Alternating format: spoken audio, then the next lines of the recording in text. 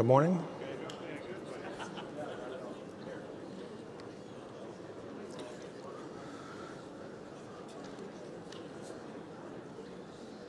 Good morning. Good morning, everyone. Welcome back. I hope we had a good break. And just as a quick reminder, please use these QR codes to get to the platform to use the Q&A tab to ask questions. And similarly, if you're participating online, use the Q&A tab as well. So it is my pleasure and privilege to introduce Commissioner Caputo. The Honorable Annie Caputo was sworn in as a Commissioner of the U.S. Nuclear Regulatory Commission on August 9th, 2022, and is currently serving the remainder of a 5-year term ending June 30th, 2026. Commissioner Caputo previously served on the NRC Commission from 2018 to 2021. Most recently, she worked as a consultant for the Idaho National Laboratory related to international collaboration on advanced nuclear reactors. Prior to her work at INL, she served as a professional staff member on the U.S. Armed Services Committee, assisting with issues related to National Nuclear Security Administration's infrastructure. She also served as a senior policy advisor to Chairman John Barrasso on the Senate Environment and Public Works Committee. Commissioner Caputo held the same position for then Chairman James Inhofe from 2007 to 2012. And from 2005 to 2006, and 2012 to 2015, Commissioner Caputo worked for the House Committee on Energy and Commerce, handling nuclear energy issues. Prior to her positions on Capitol Hill, she worked for the Exelon Corporation. And a graduate from the University of Wisconsin-Madison, she holds a bachelor's degree in nuclear engineering. Commissioner. Thank you.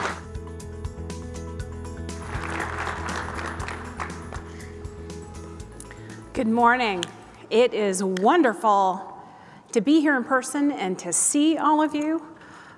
It's also a great opportunity for those of you that can't be here to join us remotely in this hybrid RIC. So thank you to all the employees who have made this such a successful event, both here and virtually.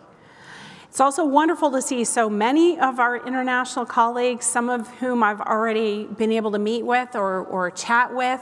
I'm thrilled that you've made the travel to be here. It's a long distance for so many of you, but it's such a wonderful chance for us to meet and work together as international colleagues in our collective cause for nuclear safety. And I particularly want to call out Director General Bill Magwood, an alumni of our institution, and Deputy Director Lydia Everard for being here from the IAEA. And it's also wonderful to see our former colleagues, Commissioner Ostendorf, Commissioner Merrifield, Commissioner Barron was here earlier, I've lost him. So thank you for all being here and for your service in the past and your continuing advice to all of us who continue to serve at the NRC. And like my predecessors have said, thank you to their staff.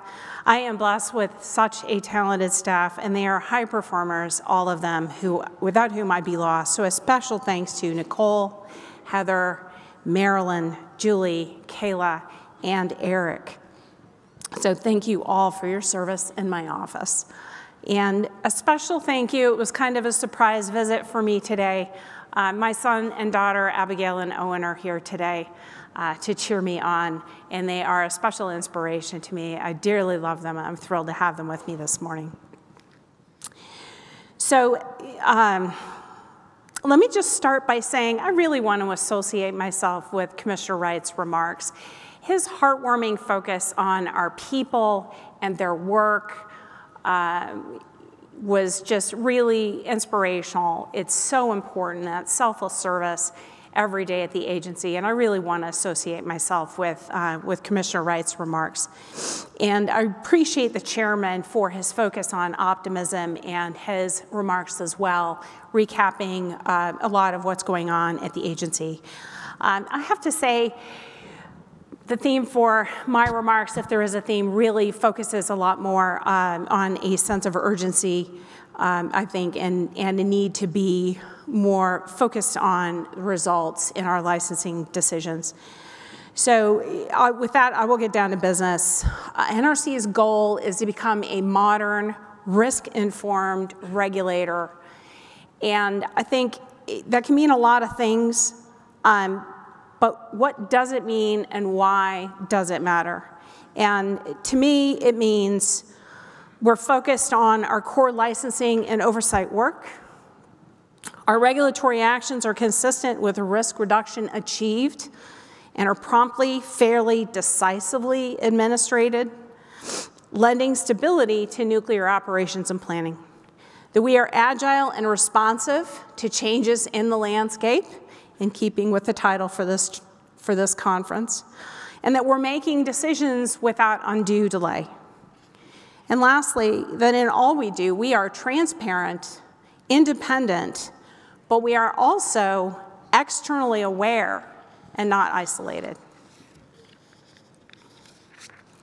So why do we need to become a modern risk-informed regulator? At last year's RIC, I discussed how the primacy of our mission to protect public health and safety and to promote the common defense and security and to protect the environment is indisputable. In focusing on that mission and the day-to-day work that supports it, it's easy to lose sight of the larger changing landscape and how we fit into, as an agency, how we fit into a much larger picture. Energy is the lifeblood of the economy, not just ours, the global economy and every nation in it. The challenge of transitioning away from fossil fuels is driving growth in electricity demand at home and abroad. Policymakers in the administration and Congress expect nuclear energy to play a significant role in meeting domestic and international clean energy needs. So we at the NRC are the gatekeeper for nuclear energy in the US. Whether nuclear energy will make a growing contribution to our nation's clean energy needs will depend on the posture with which we execute our safety and security mission. Given the NRC's global reputation for nuclear safety regulation and using risk information, the NRC should also be a leader in establishing best practices for reducing regulatory risk and improving the predictability and timeliness of our licensing reviews. This is why the NRC must become a modern, risk-informed regulator. And to put this in context, I'm going to take a few minutes to just scratch the surface of the challenge that's unfolding. Periodically, the Commission meets with the Federal Energy Regulatory Commission to discuss issues where our work and our jurisdictions either touch or intersect. And so we do this meeting occasionally. Did this a few months ago, and one of the presentations was from the North American Electric Reliability Corporation, known widely as NERC. And the representative spoke on the 2023 long-term reliability assessment. So this has to do with grid reliability in the US and, well, and North America. NERC notes that generator retirements are expected before sufficient replacement resources will be in service. Their long-term reliability assessment indicates 117 gigawatts of new resource additions by 2023. But this is only slightly higher than 83 gigawatts of retirements. So there are other resource additions that are in the early stages of planning and may come onto the grid, but there are also additional fossil fuel retirements that are likely. So this leads FERC to conclude the imbalance of generator retirements and resource challenges and resource additions challenges the ability to serve growing demand. NERC also noted that there has been a sharp rise in demand and energy growth forecasts, and this is since their 2022 report just a year prior. So growth in electricity demand is accelerating. But what does that mean in practical terms? For one utility, a recent press report, notes that it is going to have to shift from 2% annual growth in demand to 6% annual growth in demand by 2028. That's not a lot of time to finance, permit, construct, and bring new generation online, much less if 6% demand growth becomes the new normal. So where is this growth in demand coming from? And the chairman touched on this somewhat. I'm going to provide a few more numbers and a little more context. One example that NERC listed is interconnection requests for 41 gigawatts just for cryptocurrency. Just cryptocurrency. So if the new resource additions NERC expects only exceed retirements by 34 gigawatts, the new resource additions will be fully consumed and then some, just from cryptocurrency. What about electricity demand to support additional data centers? One study from the Boston Consulting Group estimates 28 gigawatts by 2030. And a different scenario with a higher penetration of generative AI could drive data centers to triple their current share of US electricity consumption. In addition to that, there is the effort to transition energy use in general away from fossil fuels and electrify the national economy. So I gave an example last year of cities seeking to electrify urban centers and shift their buildings away from natural gas. This would drive a huge growth in baseload generation needs. And then there are the ongoing efforts to decarbonize transportation. While much attention has been focused on electric vehicles, there are also efforts in trucking, freight trains, and global shipping. Whether these vehicles are electric powered or powered with a transportable fuel like hydrogen, these efforts are likely to drive growth in electricity demand. Going even further, heavy industries are exploring how to decarbonize. In Texas, Dow is currently partnering with X Energy to transition its energy use to nuclear at one of its facilities. But the steel industry is also looking at nuclear energy. Mining companies are looking for energy sources for remote locations where microreactors might fit the bill. Battery manufacturing is expected to drive growth in electricity demand in some parts of the country. Oil and gas producers are trying to shift away from the diesel power generation that powers their drilling fields and connect to the grid to reduce their emissions and their fuel costs. According to the Wall Street Journal, this is driving up electricity demand in New Mexico, Texas, and North Dakota. But some companies are unable to connect to the grid and are developing their own microgrids. So to summarize the national demand for electricity, generator retirements are expected before replacements are online, and growth in electricity demand is accelerating. And these dynamics lead NERC to conclude that a growing number of areas face capacity and energy risks in just the next 10 years. So as the chairman mentioned, an article from the Washington Post entitled, quote, "Amid explosive demand, America is running out of power." This article quoted a state public service commissioner saying, quote, "When you look at the numbers, it is staggering.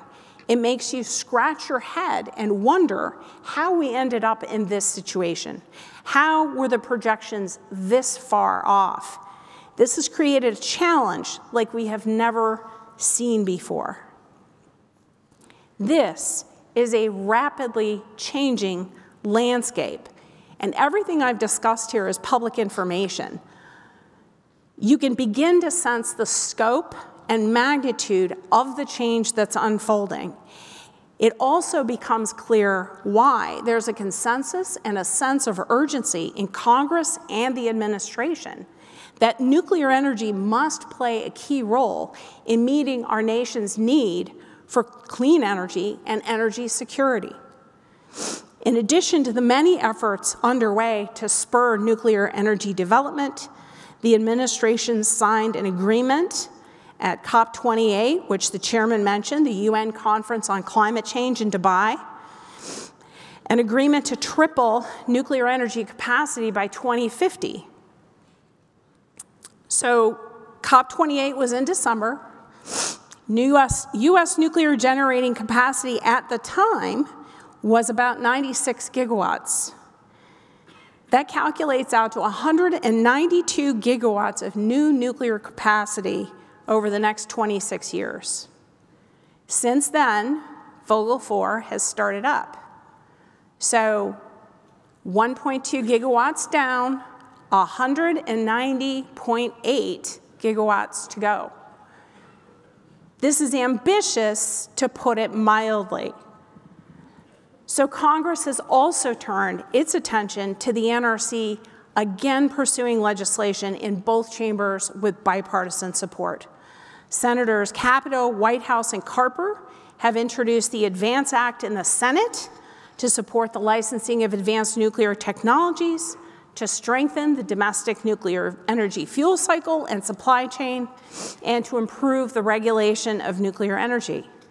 Most recently, the House of Representatives passed their nuclear bill with a vote of 365 to 36. So for those of you who have a sense of just how contentious things are in Congress these days and in politics in general in this country, 365 House members voted in favor of this legislation, a remarkable bipartisan agreement. And here's the stated purpose of the House bill. H.R. 6544, the Atomic Energy Advancement Act, would advance the benefits of nuclear energy by establishing requirements for the Nuclear Energy Commission to license and regulate nuclear energy technology in an efficient, predictable, and timely manner. 365 House members feel such a sense of urgency with regard to nuclear energy that they agreed on the need to establish requirements for us as an agency to be efficient, predictable, and timely. This legislation specifically directs the NRC to update its mission statement to include that licensing and regulation of nuclear energy activities be conducted in a manner that is efficient and does not unnecessarily limit the potential of nuclear energy to improve the general welfare and the benefits of nuclear energy to society. This indicates a conclusion that the NRC must become more efficient, predictable, and timely. At least in Congress's eyes, the NRC has not yet become the modern risk-informed regulator that they expect. So the theme for this conference is adapting to a changing landscape. And that's an important recognition that our landscape is changing. But it's not enough. Talking about it is not enough. In his book, Measure What Matters, John Doerr stresses, ideas are easy, execution is everything. Results matter. And Congress's pursuit of legislation clearly reflects an expectation that improved performance on the part of NRC in recognition of the coming need for nuclear energy. So what's to be done? For the NRC, the path to improving execution, I believe, lies in getting back to basics, improving the agency's agility in the face of change, and focusing on achieving results. So I'm going to start with the basics. In 1974, Congress passed the Energy Reorganization Act when the country was facing a different energy transition. The declared purpose sounds similar to many of the goals our government and industries are pursuing today. So I'm quoting from the Act. The Congress hereby declares that the general welfare and common defense and security will require effective action to develop and increase the efficiency and reliability of the use of all energy sources to meet the needs of present and future generations, to increase the productivity of the national economy and strengthen its position in regard to international trade, to make the nation self-sufficient in energy, to advance the goals of restoring, protecting, and enhancing environmental quality, and to assure the public health and safety. It was in this act that Congress established the Nuclear Regulatory Commission as the safety and security regulator for the civilian uses of nuclear technology. Again, I'll quote from the act, "There are hereby transferred to the Commission all the licensing and related regulatory functions of the Atomic Energy Commission." Thus, licensing was the only specifically enumerated function, effectively designating it as our principal function. So today, while the agency remains diligent in its oversight and inspection work, licensing reviews are a relatively small portion of the agency's activities. Over time, the related regulatory functions have come to dominate our operations. The cost of licensing reviews and inspections to ensure compliance are recovered from licensees and applicants. In 2016, since 2016, this work has fallen over 40%. In 2023, this licensing and oversight work comprised 21% of our budget and accounted for around 420 of our nearly 2,860 employees. And yet, there have been delays in some licensing reviews, specifically license renewals, due to a lack of staff resources. This means that licensing is competing for management attention with related regulatory functions that are funded by the other 79% of the budget. Another example is the NRC strategic plan. It contains 32 strategies, only one of which is directly related to licensing decisions. Promote risk-informed decision-making to result in effective and efficient oversight, rulemaking, and licensing and certification activities. These facts paint a picture of how licensing is not viewed as our priority. I believe we need to get back to basics, that leadership should be focusing and prioritizing efficient licensing reviews and effective oversight to make safe use of nuclear energy possible. Improving our execution also requires improving the agency's agility. A common definition of organizational agility is the ability of an organization to adapt quickly to market changes and evolving customer demands. It involves flexible processes, rapid decision-making, and a culture that embraces change and innovation. License renewal reviews faced a change in the landscape. The fact that staff resources are still lacking after 2 years, and in spite of hiring 600 new employees, raises concerns about our agility.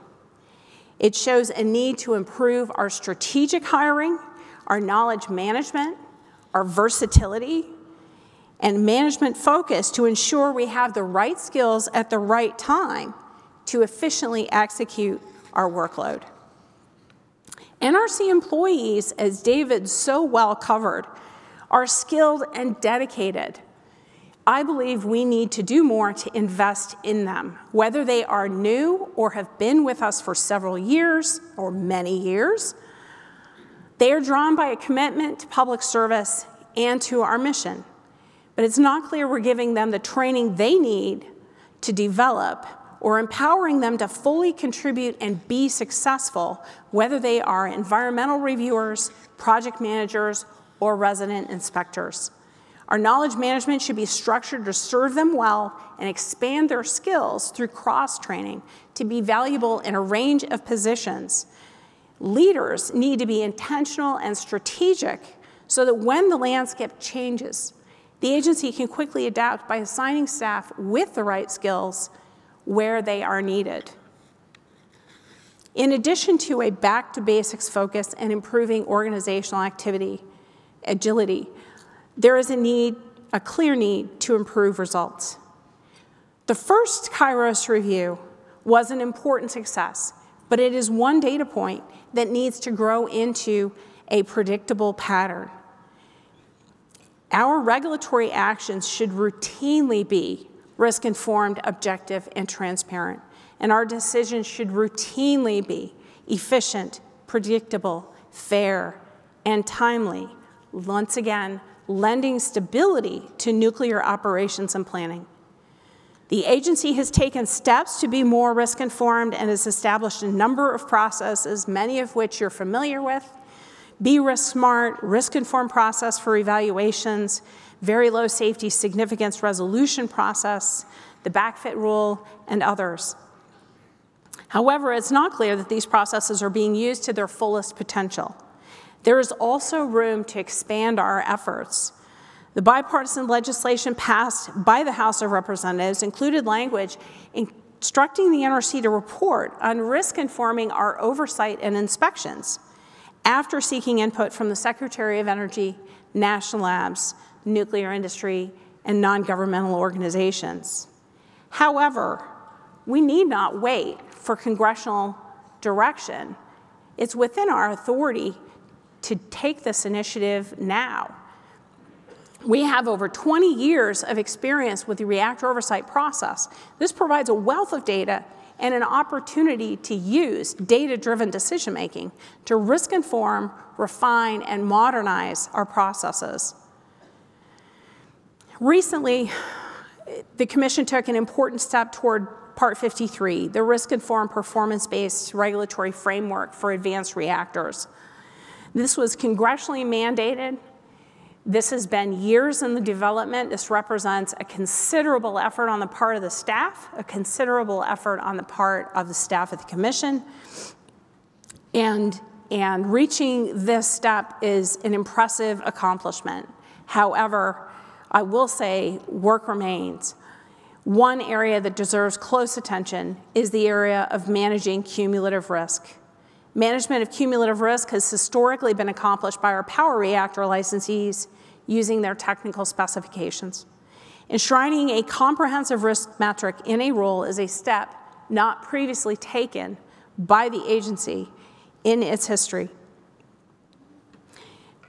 I believe that this attempt will be fraught with complications when it comes time for implementation. And I would urge folks to consider Regulatory Issue Summary 2007-21 and the discussion of the Jordan Memo. For those who have been around long enough to recall this, it was quite a bit of research recommended to me.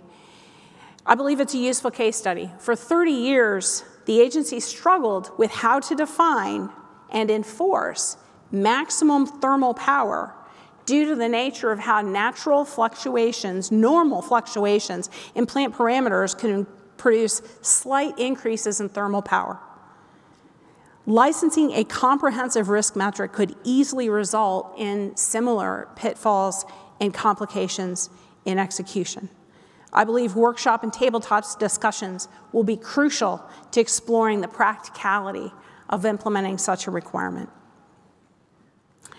Subsequent license renewals are another opportunity to embody the principle that regulatory activities should be consistent with the degree of risk reduction they achieve.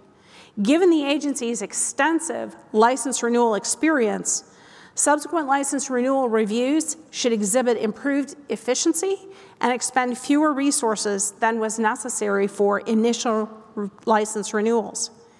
The experience gained should produce a learning curve for later reviews to be more efficient based on the lessons learned in the previous ones. Further, the majority of aging management programs that are in place with regulatory approval and oversight for the first period of extended operations should largely remain valid for continued operation. So applicants should be credited for these and other regulatory programs like maintenance requirements so that the scope of the review should focus on new issues or those that are unique to the 60 to 80-year time frame. A key to improving results for these and many other issues is the use of metrics, as Commissioner Wright and I have proposed to our colleagues.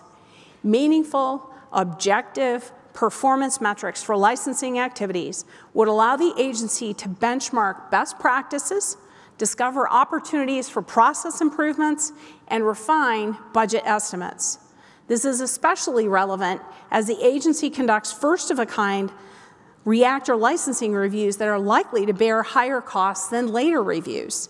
Improved performance management will help verify whether there is a learning curve leading to more efficient, consistent, and predictable reviews. Shouldn't we want to have metrics? Shouldn't we want to improve our efficiency, predictability, and timeliness? Shouldn't we want to know where we can improve? And shouldn't we want to know whether or not we're actually demonstrating progress? We as an agency need to set clear, aggressive, but achievable goals. We need to track performance with meaningful metrics to achieve improved results. Metrics are essential to inform leadership and guide management on how best to demonstrate the agency's agility and improve the agency's execution. Demonstrating efficient, predictable, and timely reviews aligns with congressional expectations and is important to maintaining stakeholder confidence in the agency's effectiveness. I also believe that demonstrating we can achieve timely reviews and celebrating those successes is vital to improving staff morale. In 2008 and 2009, when the agency was rated the best place to work in the federal government, it was the start of the nuclear renaissance when the agency faced a high workload with high expectations. The agency continues to have bright and capable staff today, and I'm confident they will strive to meet the goals that we set for them.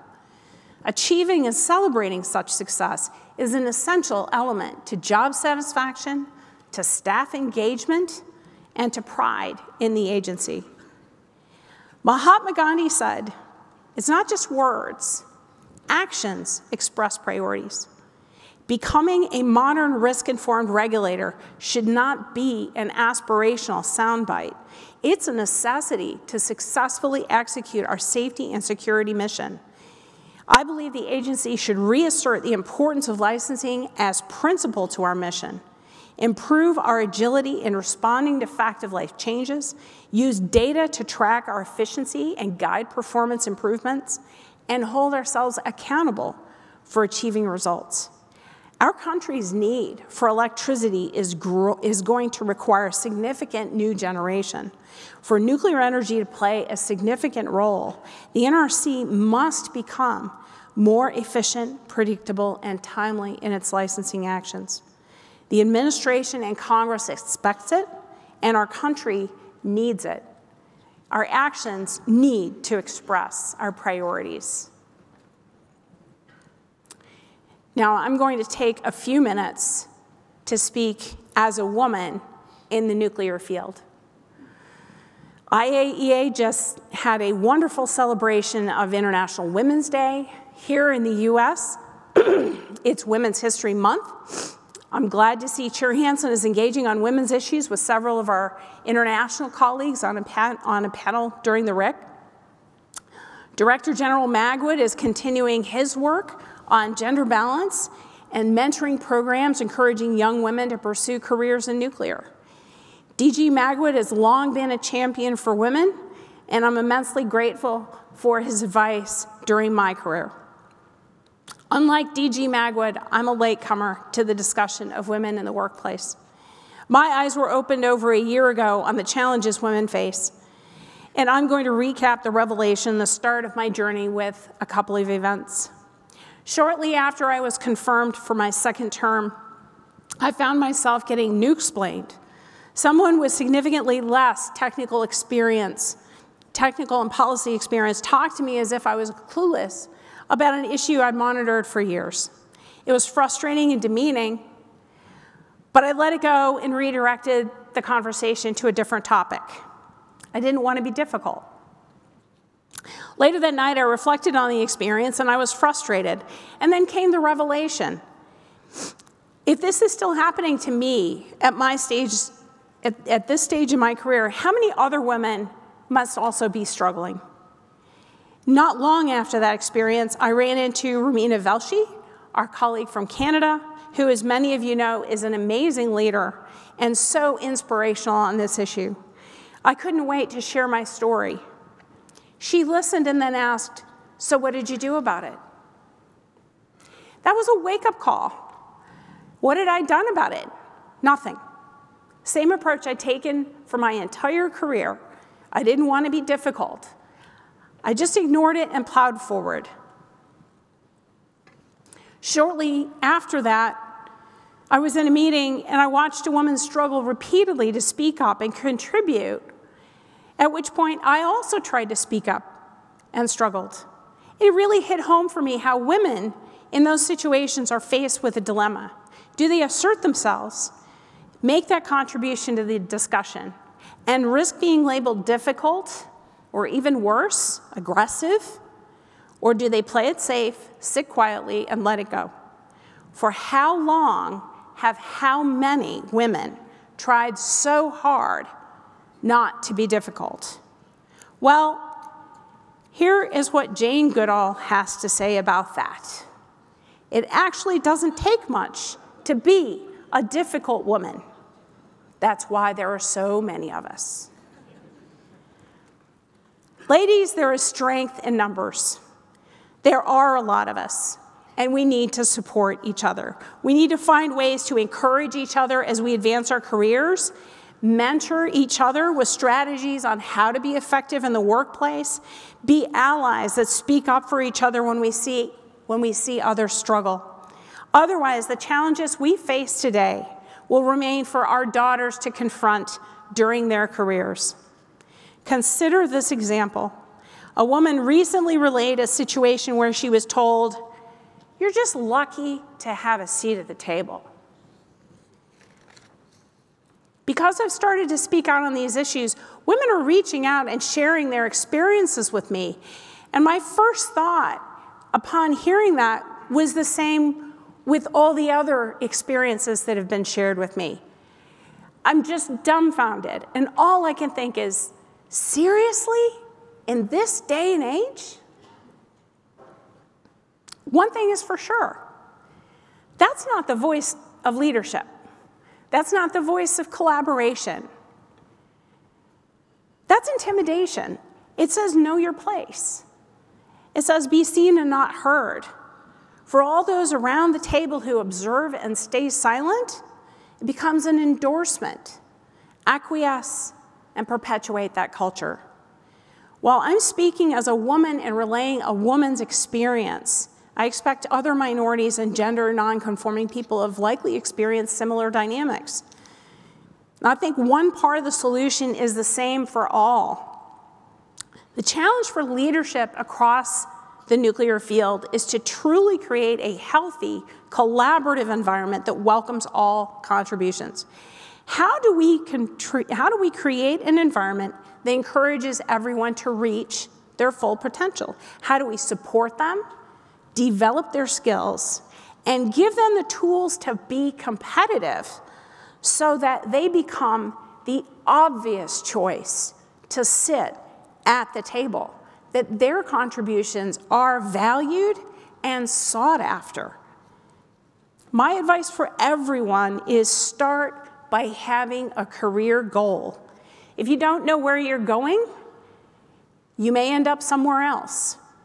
Yes, in addition to your roles as spouse, parent, employee, chef, chauffeur, dog walker, class parent, soccer coach, and everything else, find the time to make a plan.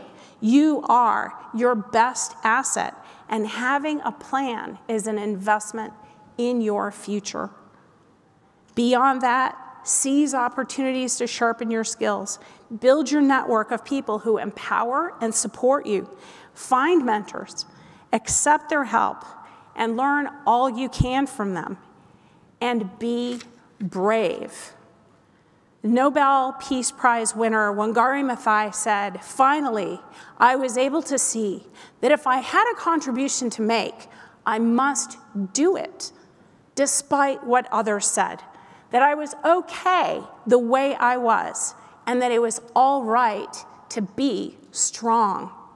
Few of us are as brave and strong as Wangari, but I encourage you all, be as brave and strong as you can.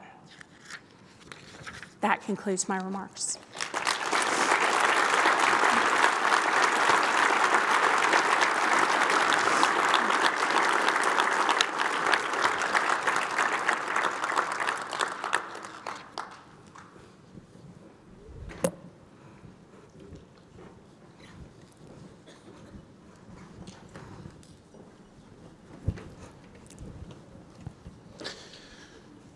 Oh, well, thank you, Commissioner, for those remarks.